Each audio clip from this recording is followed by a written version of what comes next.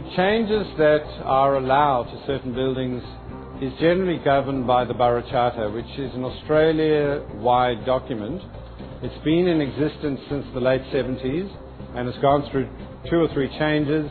It's become a very useful document, and it's a very good tool which spells out to conservationists more than anything the approach that should be taken to heritage conservation. So it's not so much what you can and what you can't do, but it offers a range of considerations that a conservator or restorer ought to take into account. It's a tool that empowers heritage conservators, consultants to make well-informed decisions based on research.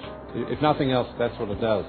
In terms of the other regulatory framework, you would find that a lot of the councils have what are called DCPs, which are called Development Control Plans, and they are quite specific and usually related to particular areas.